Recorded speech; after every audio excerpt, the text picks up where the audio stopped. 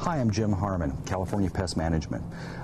You've got pigeon problems around your house or birds coming around and they're running around and you want to scare them out of your garden. Well, having birds typically is not a problem. Most people like that, but pigeons and some of these other nastier birds, you want to keep them away. Well, this may be a good use for your old CDs. Take your CD and any type of twine, string. Normally I'd like to use something with color so I can see it, but if you don't want to and you're worried about having some twine that's not going to last, use fishing line. Monofilament line works great on this. All we're going to do is take about 1 foot to 2 feet of string, loop it through the CD, tie it off. I usually go 3/2 knots. Now we're ready to hang it. As this twirls, it picks up the sunlight and creates a little bit of an illusion of a prism, flashing the light off it. Birds don't like that, especially in the wind. This will keep moving around.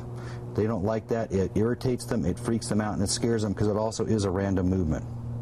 Now, mind you, the birds will get used to it, especially with pigeons. Now, when you're ready to hang these, cut the length of twine at different lengths. That way they'll hang at different levels.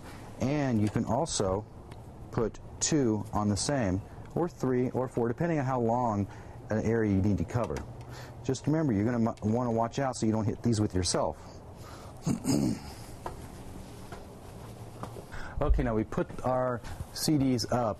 Now, for an average awning, for example, in our backyard here, I want the birds to stay out from underneath so I don't get bird poop all over my picnic table. Well, I'd be hanging these all the way around the perimeter, usually one every 5 to 6 feet.